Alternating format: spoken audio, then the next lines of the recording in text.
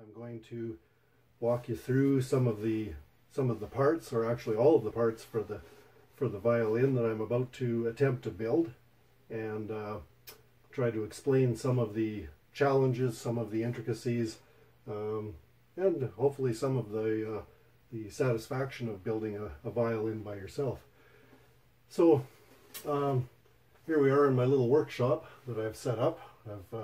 I've accumulated some of the tools that are required for luthiery, and I'm sort of adding the tools to the set as I move along, so I don't overbuy. For one thing, these tools are pretty expensive for the most part, and I'm not sure exactly how much violin building and luthiery I'm going to do, but anyways, I've got all of the parts laid out here, and I'll go through and I'll explain how they all fit together. So the first thing we have obviously is the main body of the violin, and this kit, this particular kit, comes with the body assembled. Now, some more experienced, sophisticated violin makers would probably want this top at least removed. They would like to put that together themselves. One of the reasons for that is that they would have preferences as far as the thicknesses of the wood went for different parts of the violin, and so they would probably customize it in that respect. Sometimes a builder might want a kind of a deep alto, a fat alto sound to a violin. Some might want a louder projection, more of a concert type of violin, and that's all personal preference. Or if you were putting it together for a customer, obviously they would be telling the builder what they wanted. So in this particular case, like I said, this one comes with the body assembled, and that's fine. There's really nothing. The only thing inside a violin would be on the bass side. They have what they call a bass bar inside, and that's just a strip of spruce that's glued inside here, and it helps to deepen the sound for the two lower strings, the two bass side of the strings. So other than that, when we get down towards one of the final steps of once we get the violin all assembled and varnished and finished, the last thing we'll do is we'll put in a sound post, and that goes inside. It usually goes kind of behind and slightly inside behind the bridge, and so a luthier can affect the sound of the violin. He can manipulate it by moving that sound post around, moving it back, moving it towards the center, and that sort of thing. So I've only done that once, and it's a pretty tricky little maneuver. I have the specific tools for doing it. Even at that, it's a bit of a challenge. Kind of looking forward to that. So that's the main body of it. So one of the first tasks on this is to install what we call the purfling. Now, some violins don't actually have inlaid purfling. They'll have a design painted on around the side here, and that would obviously be the easier, the cheaper way of doing it. But there are two, besides the aesthetics of it and the appeal of having inlaid purfling. One of the benefits, one of the uses for it, is to strengthen the wood of the violin. So, like I mentioned in my intro, the wood, because it's fairly thin, is prone to cracking, mainly because of changes in humidity. Obviously, you can drop it and crack it, but as humidity increases or decreases, this purfling will help to strengthen the overall strength of the violin. Now, while we're speaking about cracking, what we use in violin making is something they call hide glue, and it's an animal based glue made from animal hide, as it says. Now it's a very strong glue, but it's also very very brittle, if that makes sense at all. Its holding power is very great, but it's kind of one of the reasons they use it. First of all, you can actually take the violin apart easily if you have to. It will break if you hit it. Like I said, it's brittle, but also it's used so that chances are the glue will let go before the wood breaks. So that's one of the reasons they use a hide glue. So once we get the purfling, I get all these channels. This on this particular kit, everything I'm sure is machine made. The purfling channel is routered. Probably everything is cut out by machine. When a luthier is actually hand making a violin, one of the things that luthiers, I understand, take great pride in is cutting what we call the F hole.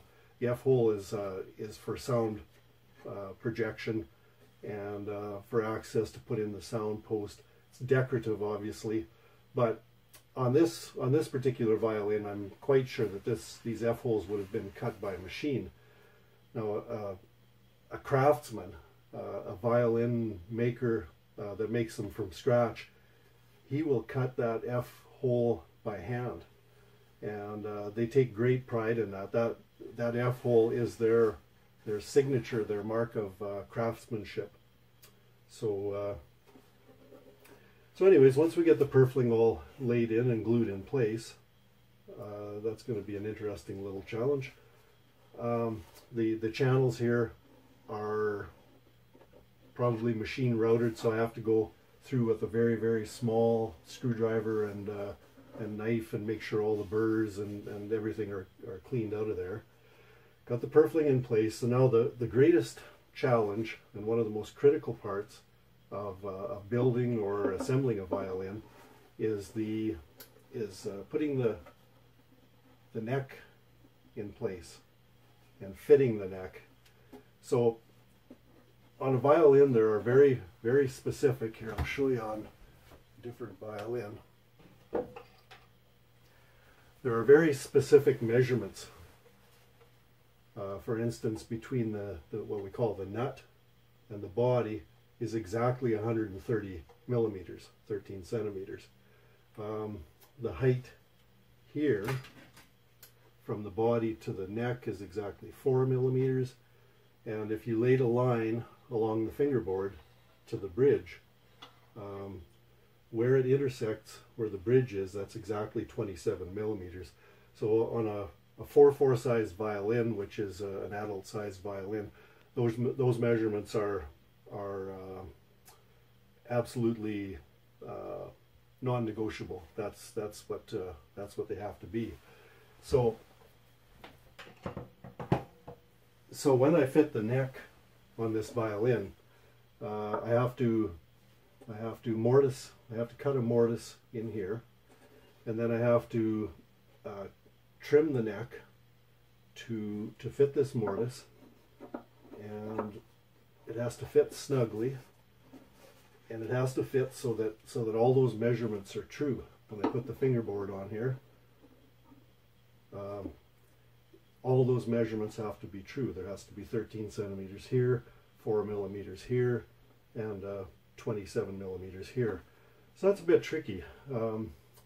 This mortise and the neck, they have to fit snugly because the glue will be the strongest if the wood has a good snug fit. But it can't be too tight, because if it's too tight, then whenever you have changes in humidity, it could actually split the wood. So I'm looking forward to that with a bit of trepidation. It could be quite a challenge. So a lot of this work is, like I said, very tedious. very precise, but these pieces here, like the scroll on the neck, are all machine cut and a bit rough. So I'll have to get in here with scrapers and files and sandpaper, whatever, and get it all smooth. And then once I've got the neck glued on, then we start in with the then we've got it all sanded and prepared. Then we start in with the varnishing process. And from what I understand, with varnishing, the first coat is done with a sort of a swab, and you actually rub the varnish into the wood, and without it leaving any excess. That's to get the wood impregnated with varnish. So then once you've got that first coat on, then you can either add color, you can dye it. I think I'm kind of leaning towards making this one not using any dye in the varnish and having it come out sort of a blonde color, because my other violins are they're brown, red. My electric violin is white. I don't have a blonde violin, so that's kind of what I'm gonna shoot for with this one. So then I think it could take up to about 6 coats if I remember what the instructions said. So up to 6 coats of varnish, very thin, very evenly applied. And when it's all done, the top, the spruce top, will have a nice fine grain running the length of the violin. The maple side ribs will have a nice flame to them, and so that's a pretty standard thing. You've got maple on the back and the sides, and spruce on the top. And like I said, up to 6 coats. The back will be nicely flamed, they call it. You know, the maple ribs, the maple pattern will look like it's flamed. And this is a 2-piece. So the back is made with 2 pieces of maple, and the top is actually made with 2 pieces of spruce. So that's a pretty standard kind of a thing. The fingerboard is ebony, the nut is ebony, and the saddle which is in here, that's the thing that the tailpiece hooks onto, is it actually protects the back of the violin from this the saddle string. That's made of ebony. The tuning pegs, the saddle, the tailpiece, and the chin rest, and the end pin. The end pin goes in here. They're all rosewood, and they're kind of nice looking things. That rosewood's a nice pattern. So then one of the last things you would do is fit the bridge. So the bridge, again, to get optimum sound, must be very precisely fit. You have to have as close to 100% contact between the bridge and the body of the violin, as close as you can get to 100% contact.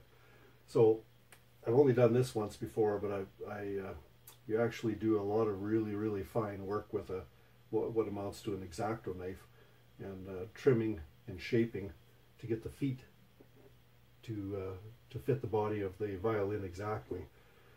Then you're going to trim the top down so that the strings, you'll get the right amount of fingerboard action on the strings. And those are all fitting things, we call them. You're fitting a violin. A lot of those things will be personal preferences as far as the violinist goes. I'm fairly new to violining and not very knowledgeable or sophisticated at it yet. So fitting for me, I'm not a very discerning violin player. So anyways, that's the challenge and the fun that's ahead of me, and I hope everybody enjoys this. I'm going to be, first of all, I'll start tackling this purfling and gluing it in place. And when all is said and done, when I have that done, I have everything put together, maybe I'll grace everybody with a